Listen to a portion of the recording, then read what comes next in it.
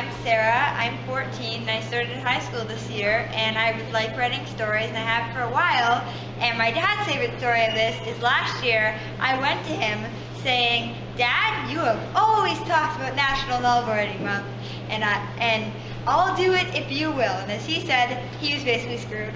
We were writing novels, and we did, and I wrote a novel that was a sci-fi novel set in the future about everyone is perfect except for one girl.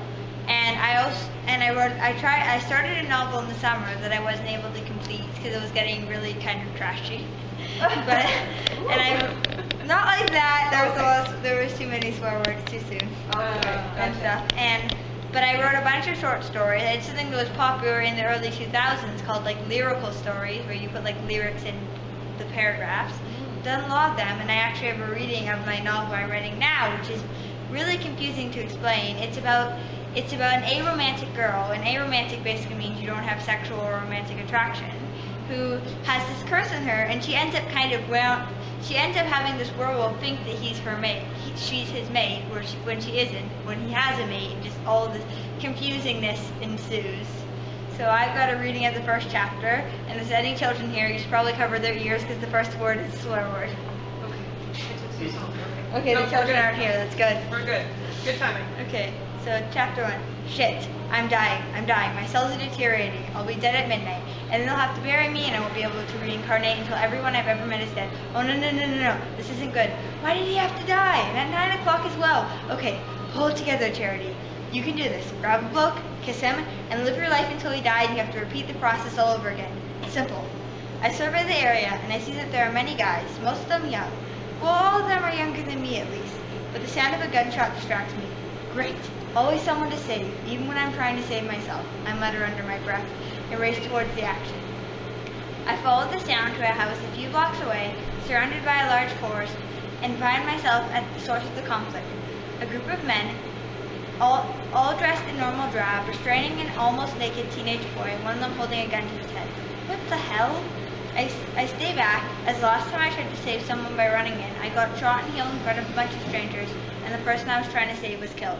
Who do you think you are, coming into our land and bringing the work of the devil with you? The man with the gunshot, the man holding the gun, demands at the strangely calm-looking boy. I am not the spawn of the devil, and my pack has owned and lived in this land much longer than you.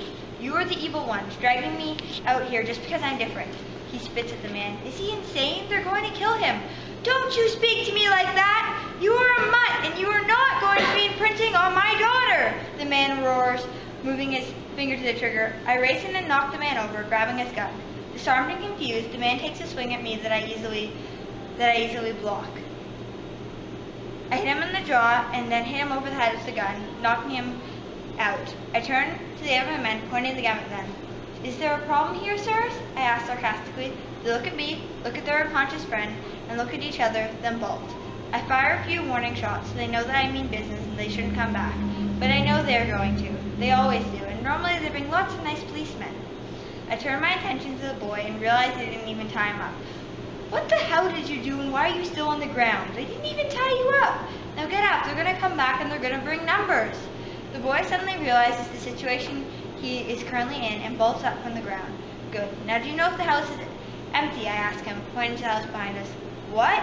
He looks at me like I have 6 heads, but like I'm some sort of immortal girl who is not immortal at the moment, is currently dying, happens to know a lot about hiding and running from the police.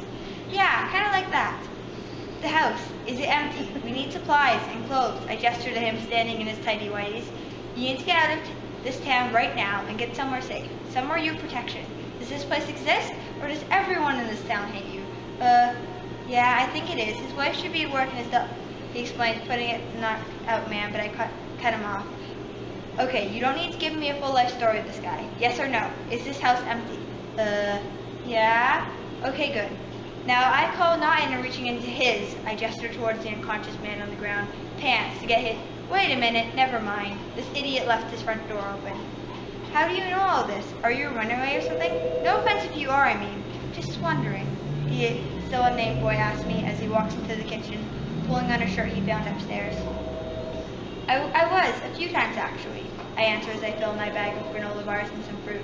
Cans would just slow us down.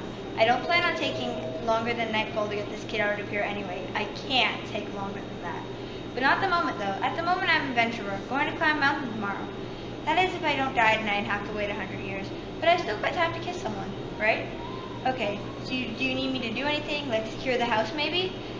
He asked me. No, this isn't a zombie movie.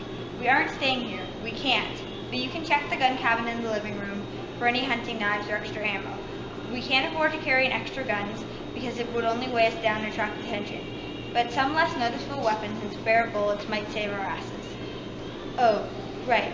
That makes sense, I think. He mumbles, heading into the living room. Yes, it does. Now move it. We have to get out of here. We'll be hearing sirens any second, I shout. I don't mean to be rude, but I don't have time to be friendly. I need to get him somewhere safe, wherever that might be, and hopefully still have time to save myself. So, that safe place I was talking about, do you have one? I call into the living room. Yeah, it's on the edge of town, about 35 miles from here. Normally we don't have too many guests without warning, though, he answers, walking into the living room with a few rounds and a couple of sturdy-looking hunting knives. Well, you'll have to make an accession distance once, but don't worry, I'm not going to be there long. I'm saving you, then I'm going on my merry way 3 towns over.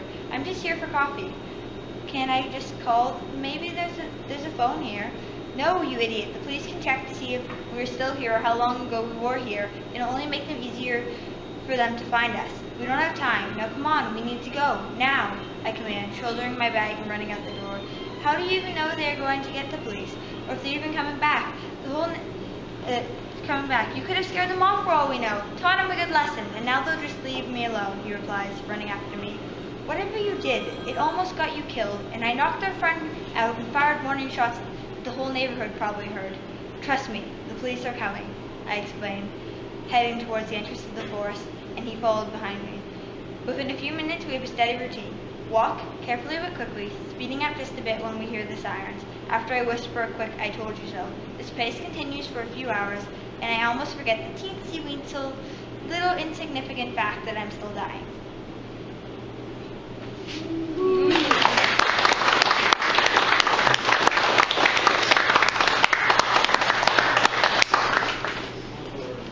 Does anybody have any questions for Sarah? I have a comment. I love the really strong female voice in it, and the character. That she's like so resourceful, and I get a real sense of her right from the get-go. And I want to know what happens next. What? I want to know what happens next. Okay.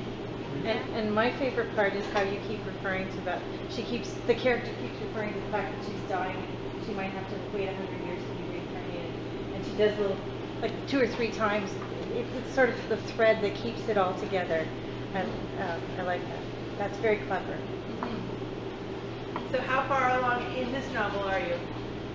So far I've written 11,789 of 15,000 words. Wow. And so are you shaping up to be completed by Sunday? Yeah, I should be. Awesome. Wow, that's great. Thanks. Not once, ladies and gentlemen, but twice. Yeah, and apparently this is your 3rd book. Excellent. Thank you, Sarah.